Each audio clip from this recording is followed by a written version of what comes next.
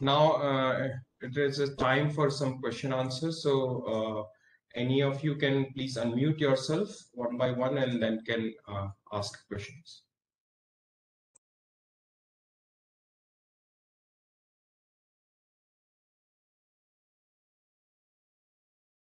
Are we aware that in lines of what has been done in Australia, New Zealand, has the government of India, MoRT&H, has any plans to launch such kind of a comprehensive program to reduce the accidents over a period of year? Of course, I read they have targets as like reducing by 50% by 2024. But is any action plan under preparation or has been prepared?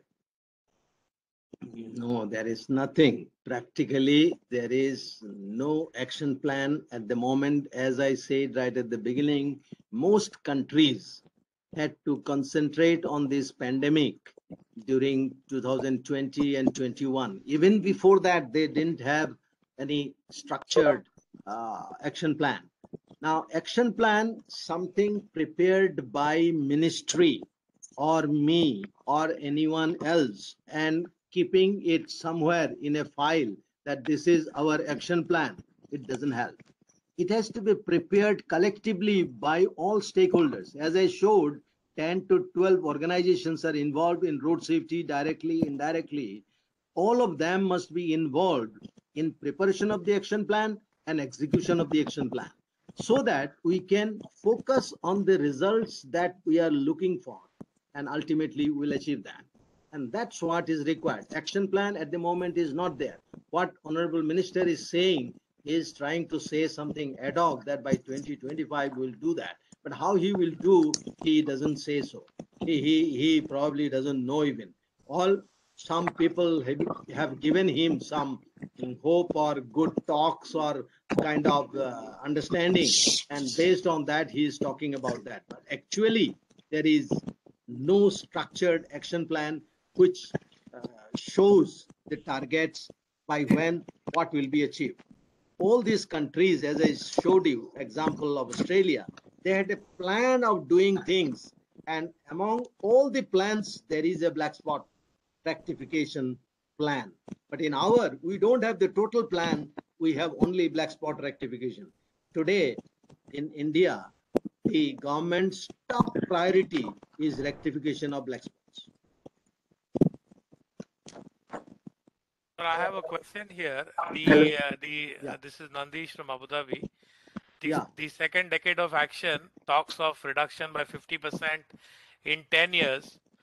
Don't you see that the 5 years target set by India is just a little over ambitious, or it is just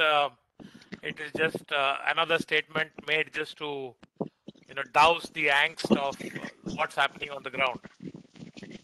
Exactly, you said it last sentence. In the last sentence, you said it exactly what I would have said.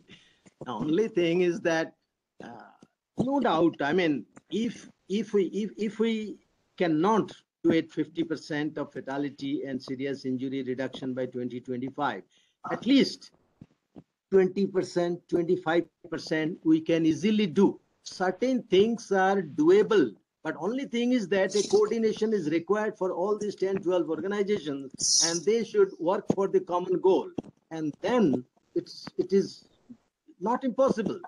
Tamil Nadu has reduced the road crashes as well as the fatalities by about 15-20% in practical sense. They show it something like 24-25%, but effectively this. But their effort is also not kind of very structured. I mean, still it is having a lot of deficiencies.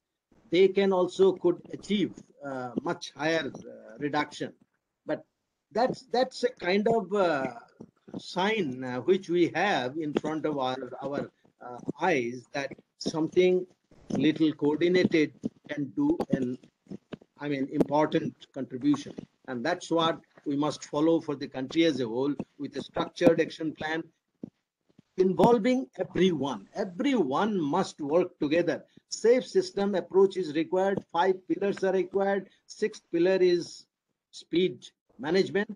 With these 6 pillars only, we can achieve the target reduction. Minister has said something.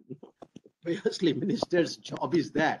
I mean, we can't blame him. He has to keep everybody with humor, and that's what he does. But well, I mean, I don't want to go beyond that with minister's comment. Sir, this is Kumar Ravina. Sir, as Yeah, you please. told that there are three kind of facilities, like in four-wheeler vehicles, we have like 5-star safety ratings and also. And when Yeah. it comes to CMVR, sir, we have taping requirements, particular type of taping requirements. And Yeah. same was the case in the underrun protection. So all Yeah. these things, is there any kind of rule by the government to the manufacturers that these things should be made mandatory? Why the government is allowing 2-star rated vehicles on the road? Is there No, any but kind of question is, law binding or anything? the government doesn't have a control or ruling that every vehicle has to be 5-star. But government has ruled that all new vehicles, because you see the in-use vehicles, the vehicles which are already in use on the road network, they cannot say that you have to have everything equipped with front underrun protection, rear underrun protection, and side underrun protection. But for new vehicles, it is already law. It is already law that every vehicle, commercial vehicle, will come with FUPD, RUPD, and SUPD. So those are coming, but existing ones, ones on the road, which are already operating on the road, they have to be retrofitted with such devices. And that is what is the biggest problem. And government is not putting any law or pressure to this. They think over time everything will become FUPD, RUPD equipped. But that's not the point. I mean, vehicles are used for very long in our country. Cars used for 15 years, and many people try to take permission and use for next 5 years as well. So that's what keeps on. If the vehicle is in good condition, in earlier years, a vehicle procured at some point in time, it was considered to be a lifelong property. Whereas in Japan, it is 3 years. Beyond that, you cannot use it. Its pollution level and other things are not acceptable, and you have to scrap it. That's the policy, and our government doesn't have such policy yet.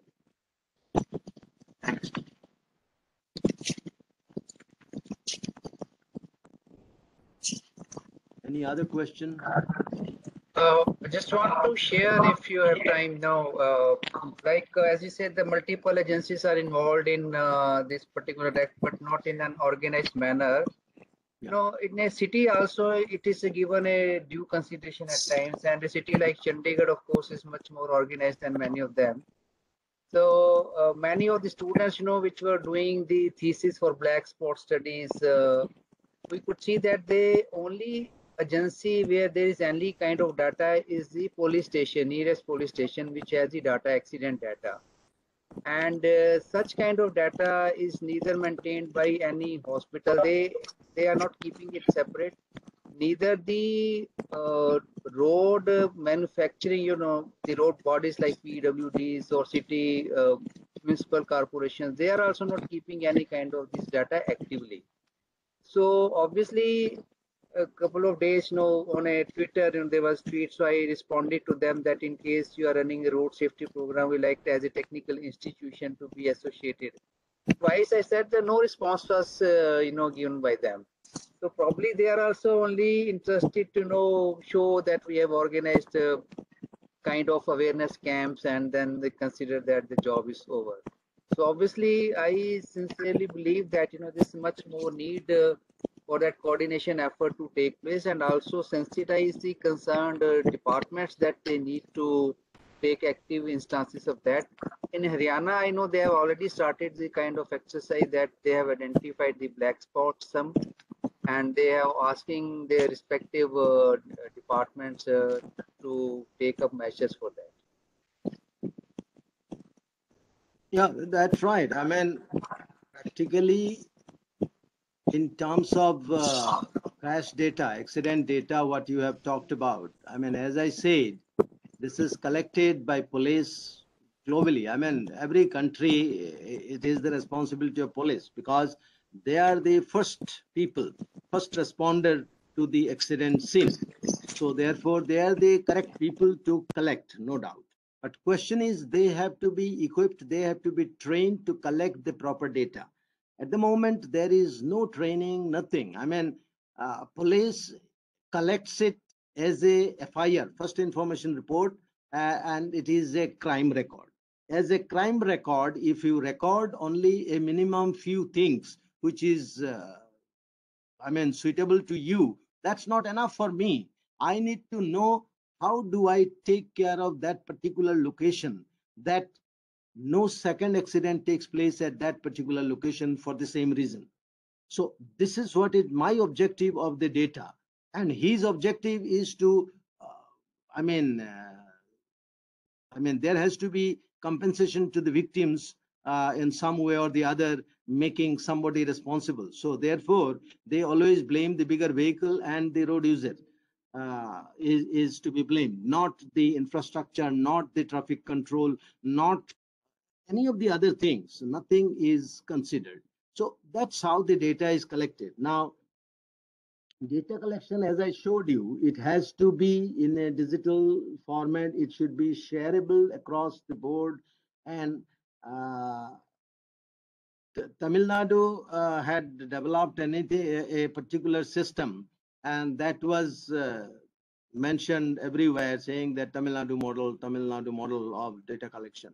But there also serious lacuna is there, error, then incomplete data and whatnot, because that data is collected by 4 departments. Now, 4 departments cannot have same time available at when the accident has occurred. These are all random events, so therefore they are not available collectively together at the time of the accident to collect the data. Somebody collects it after 2 days. So therefore, much of the important information is lost already. So that way data cannot be collected. It has to be collected in a very interesting way, the way I showed you the road accident data recorder. So that way, I mean, I only touched upon only the 2 slides I have shown, but actually a proper presentation of that shows how interesting it is to collect the data. The other point which you raised is the black spot. Now, naturally, the black spot investigation and rectification is a scientific method. At the moment, the way it is being done, it's all, I would say, partially ad hoc. No doubt, on the curb of scientific analysis or scientific approach, much of it is ad hoc. There is a IRC code, IRC 131/2021 is under publication at the moment. It was finalized last year, and till now it is not out. It will be out after the annual session probably. It is under print now. That must be followed. That shows exactly the way the black spots should be identified, as well as how it should be rectified. Now, I see Dr. Geetam Tiwari will be making a presentation on these black spot rectification, accident crash data analysis, and black spots related topic in this program, what I received from Ahmed a couple of days back. So she will be covering that particular code or document of IRC. I generally cover that in extensive detail when I talk on that topic to other institutions, so the similar course. So that's what is to be followed actually. But at the moment, what is being done across the whole country in respect of this, unless that codal procedure is followed, this will not succeed the way it is required to succeed. The black spot program has to be rigorous, and black spot is once for all. It's not that, I mean, at the moment, our country thinks that black spot will have a short-term measures, a medium-term measures, and long-term measures. What do you mean? Once you know this is a black spot, it's a killer spot. It has to be rectified. There is nothing called short-term, medium-term, long-term. It has to be corrected, and it is to be corrected. As simple as that. So that's how it should be thought. But our, at the moment, thinking or the ideas which are being pursued till this document comes out is partially right, partially wrong. So can I say something here, Rajesh? Here? Yes, please. Question, just one question quickly. Okay, fine. Sorry, go ahead. Just now what you said is rightly that if you have accident, police investigate the reasons. Don't investigate what is the reason for the accident.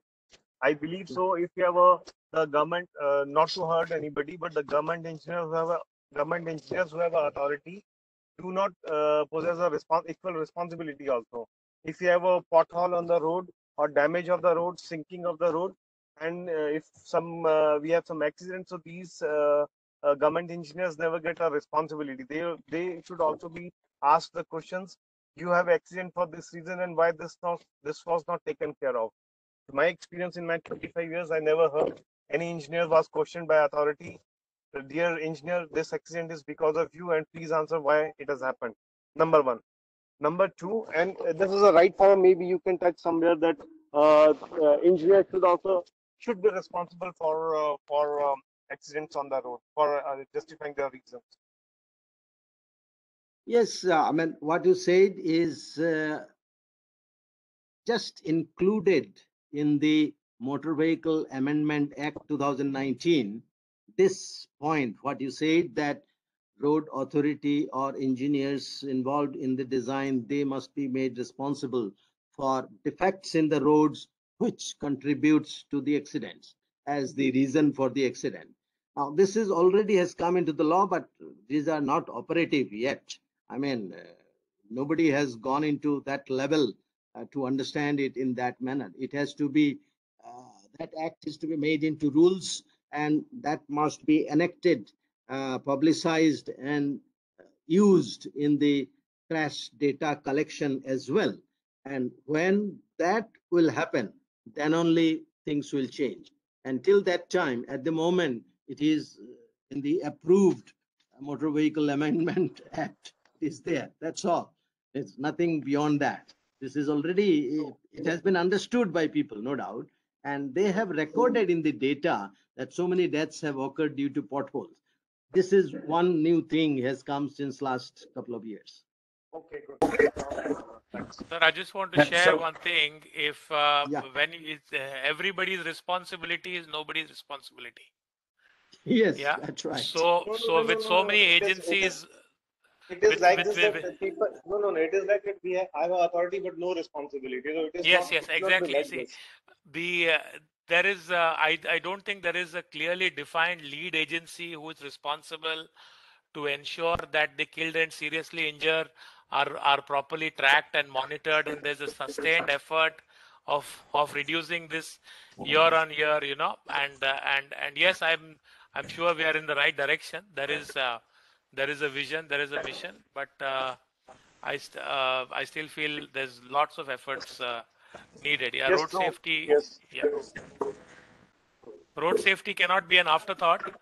You can't expect road safety not to be done during planning, designing, construction, working, and expect a road to be safe. It's a philosophy. Yeah, all of them have to be done correctly, and you need to learn from the best countries. Just out of experience, we visit every fatal site every month. Wherever there is a crash and somebody has lost a life, we get the reports, we get the collision diagrams. We have to go to the site, even if it's after it's 2 weeks, 3 weeks, a month. We have to go and see what are the engineering measures that could have been done to fix the issue and learn lessons from it. Yeah, and I'm sure that is needed in our Indian context as well.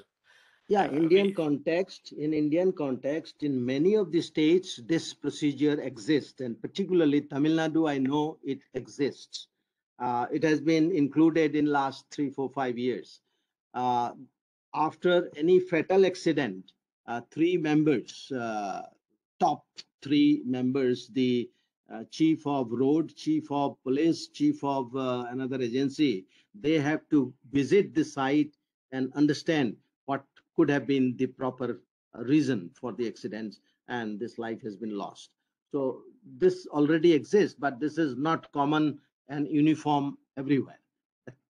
That's what is the situation at the moment. Yes, sir. Sir, I have one serious question. Yeah. So, myself, Amin. Okay. Yeah. Yes. So my question is, why not each and every vehicle should be first tested in global NCAP before selling in the road? Like if there is 2-star car, 3-star car, it should be banned already. Like it should not go in the road if it's not 4-star or 5-star. Why is getting selling in India and not each and every car is not going to global NCAP for testing? And without zero airbags, also the car is getting to sales. You see, if it has to be 4-star, 5-star, these vehicles have to be a kind of equipped with many things. You need airbags to all seats, then seat belts to all seats, front, rear, everywhere. And similarly, any other ABS is required in it, electronic stability control required, a whole lot of other things. The kind of proximity sensors, that means you are close to another vehicle, it should give you beep. A whole lot of things. I mean, it's only in the high-end cars today sold in India have these features. Not every cars. Maruti Alto doesn't pass in any star. So like that, it is no star, 0-star. Or earlier Maruti 800, it was like a tin box and traveling at 60 with 5 people sitting in it on a highway. Obviously, any kind of slightest distortion or kind of out of control will kill all these 6 people. So all that is the situation. But question is, reason, argument given to all that once they try to put all these safety devices in, these are called in-vehicle safety devices. If all these in-vehicle safety devices are provided in the vehicle, even the ABS, even before putting ABS compulsory, there was a hue and cry, the vehicle price will go up, nobody will buy, and Automobile Association was fighting with the government. But anyway, subsequently they agreed and did that because world has gone into that, so they simply cannot be left behind. And that's why only very few car or one or two car only can go for export. And export models are equipped with all these things because they are sold in other countries. Our vehicle manufacturing, they have quite a good export, but all that's not a huge one, of course, but still all the vehicles produced for export, they have to have all those features. Then only in those countries that will be accepted or permitted to be sold. And that's what happens. But within the country, those vehicles are not available because they think that this will not be purchased because of the cost. Too much of cost will be there. Because providing airbag in all 5 seats, driver and other passenger side front seat and all seats in the rear, seat belts in every seat, a whole lot of things. They think that this will increase the cost. Yes, some cost increase will be there, but that adds to the safety. But people are to be also changed. It is not only the vehicle. People still don't go by the safety features of the vehicle. They go by the look of it or cost of it or such thing, rather than looking into I'm going to Shah go Rukh and Khan buy modeling a for it. 5-star car only. Shah Rukh Khan It's not modeling that for I'll it. go and buy a 5-star car. No, there's nothing like that. That approach is not there.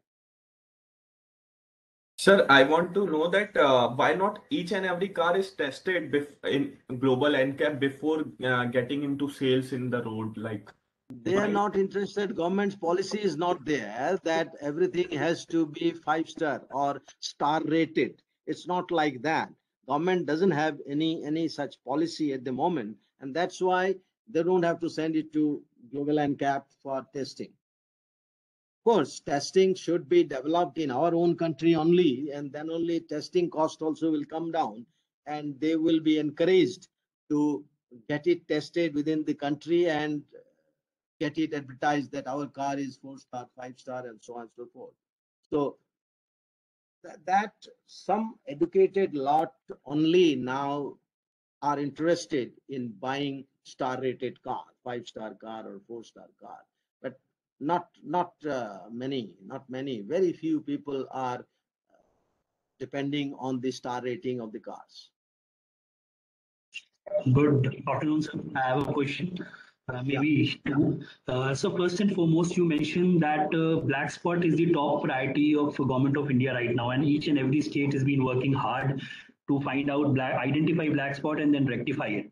The circular was circulated in the year 2015, so it is 2021. So some states are having huge number of black spot that have been already identified, and some are lagging behind with only 20 or 25. For example, Haryana only have 26 black spots so far, while the neighboring state Punjab have around 295. So why there is not a pragmatic or a holistic approach that each and every state should be at the same level, and the submission of the black spot should be such that it should coincide with the number of people, fatal or number of accidents that are happening on the road. Second question is, as per IRC SP 88, the pre-opening phase needs to be audited before the completion certificate or the opening certificate of the road is being provided and people could use it. So the photos or the pictures that you were showing have n number of problems, like the gantry board, the poles of those gantry boards were not being treated with reflective stickers or hazardous markings and everything. So why are these roads been allowed to be operated in the first place even before the pre-bid audit is being done? So these are my two questions, sir, if you could elaborate. Thank you. Okay. In case of black spots, these are invited by the ministry or ministry's TRW, Transport Research Wing. They publish this report, and they they invite the states to give. Now, first time it was done in 2015. Only 13 states and union territories gave them the data, and they published, and that was 789 black spots. 2019 again, TRW asked everybody based on previous 3 years data as per ministry's kind of protocol for identifying black spots. You know probably the definition of black spot, and based on that they have identified 8,014 black spots in 2019. 16, 17, 18 kind of data they took, and 3 years data that gave. And in this list, only 18 states and union territories gave the data, not the remaining 18. Total 36 states and union territories are there. So therefore, only 18 gave and other 18 didn't give. So question is, again, seriousness is not there. Second thing, state like Bihar, almost every day, I mean, it depends on the people who are at the helm of affairs. They try to identify black spots every now and then. If there is an accident somewhere, they will call it black spot. And subsequently, somebody said that this doesn't qualify for black spot. Then they said, okay, this is gray spot. I mean, this is the kind of situation. Or again, somebody said this, what is gray spot? Then they started renaming it, they said it is vulnerable spot. Now all these terminologies have come. I mean, black spot, gray spot, vulnerable spots, and everybody is trying to correct that, rectify that. And as I said, something not very good being done, that short-term measures, medium-term measures, long-term measures. No. There should not be short-term, long-term, medium-term, etc. There should be one term, and that should be collective, because it has killed so many people, injured so many people. So therefore, that must not exist even for a short period. It should be immediately attacked. But question is, since these are being not corrected, improved in a systematic way, following a proper scientific method, what is happening? And other thing, which what you mentioned, that this is also linked, that pre-opening audit is done for every project. Now, what is done pre-opening audit? You probably know that pre-opening audit is also something very strange. I mean, pre-opening audit is like it's like सजे हुए दुल्हन, आपको समझ में आता है तो everything is placed, the crash barrier, the signs, the markings, and everything must be correctly placed, and then pre-opening audit is to be done, and that is to identify if there is anything left out with any shortcoming with respect to speed breaker, the crash barrier in terms of signs, marking, etc. But what happens? They will say that contractor has completed 90% or 95% of his work. So can you come and do the pre-opening audit? What is pre-opening audit? He's yet to complete the work. 90% only or 95% have been completed. And when you go there, there is no signs, there is no marking. Oh, it is being done. It is being done. Tomorrow it will start. So that's the kind of thing. I have attended these problems hundreds of times, and we have seen these things happening. And that's the problem of our system. We seem to take things as they come, not in a rigorous rule fashion. I mean, it has to be followed in a very strict regime of rules, not in a loose structured kind of thing, loosely structured kind of thing. And that's what is happening every time in the pre-opening audit. And black spot treatment, what you are saying, what you said, and as I said, in the country, there is only program of road safety is black spot program today. Nothing else is happening. Now, if pre-opening audit is not correct, that road within first 1 month will develop 10 black spots. So as we are correcting the black spot, behind that new black spots are being created every day through the construction and implementation of the roads which are being developed newly or upgraded. So all that are creating black spot, and after that we are just trying to correct them, and correct them again wrongly with a kind of short-term measures, medium-term measures, long-term measures, which is not the correct way to do it. So that's the situation at the moment, and that's why road safety is not showing any sign of containment or not correction, not showing any sign of correction in spite of all these things are happening, because it is not a coordinated and strictly following guidelines, and ruthlessly it has to be done. If it is not attended ruthlessly and in passing, okay, it will be okay. So this is not okay. Road safety cannot be taken as okay.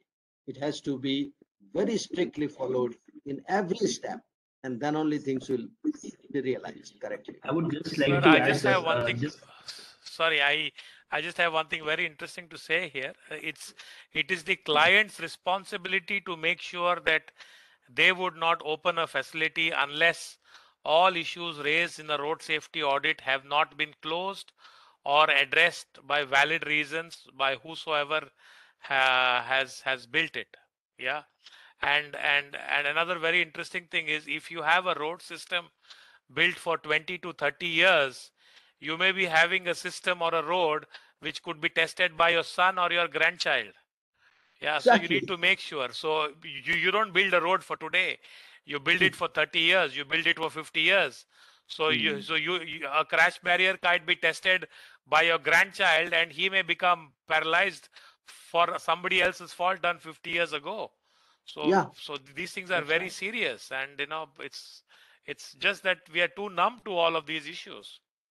Yes, that's true. I would also like to add a little bit to it. While just talking about black spot, the definition says it's a stretch of about 500 meters. So that word about is still not been interpreted correctly by many people.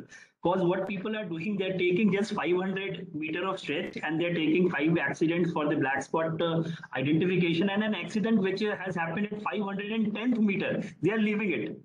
So even that small nomenclature is not being followed by many people or many practitioners that are there that I've seen and witnessed. So all these things needs to be collaborated in a holistic manner, so that what we are aiming by 2025 or 2030 by reducing the road deaths by 50% could be attained only through a proper methodology, and methodology that is being followed throughout in a very standardized manner. Thank you so much. Yes, that's right. I mean, about 500 meter, it means that if it is a straight road, curved road, it could be about 500 meter. If it is a junction, it is probably 75 meter or 100 meter or even less, depending on what size is the junction. So it is not that every time it is to be 500 meter. It could be 510, as you said, that there was a serious accident, life lost, and there is a valid reason. It is part of that particular 500 meter section. Now that if you take this other 10 meter on the other side will be reduced, that's all. If you are very strict about 500 meter. So if you take this 10 meter, this 10 meter on the other side can be taken less, as simple as that. Or it can be even 510 or 520. Who says that there is a sacrosanct kind of 500 meter to call it a black spot? It could be 300 meter, it could be 20 meter, it could be 50 meter. It could also go up to 700 meters if the accidents are repetitive. No, but question is, you take another black spot there, adjacent black spot. I mean, there may be a gap in between of 100 meter and there is another one. One is intersection and another one is a curve, short curve. That's all. So maybe a mid block, sir. Maybe a mid block is also showing a continuous accidents. Maybe the fast speed vehicles are passing by. So my main purpose was to bring about this topic so that the definition of the black spot should be followed in the correct spirit throughout the country. Then only we will be able to find the correct black spot, correct number of black spots, and that would be rectified. Thank you so much, sir. Thanks. Yeah, definition is a small matter. The further matters which are of serious consequences, those are not uniformly followed. And that itself is a serious concern. Definition is, of course, one little issue, but even the subsequent things are also not uniformly followed at the moment. True that. Okay, I think it's time to end the session now. So thank you very much, sir, for your time and like interactive session. I think that's very, very helpful. And please share the slides with us so that we can share it with the candidates. Dear participants, we have now time for lunch. Please try to join back by 2:25, and we shall start the session at 2:30. Okay. Thank you. Thank you, everyone. Thank you, sir. Thank you.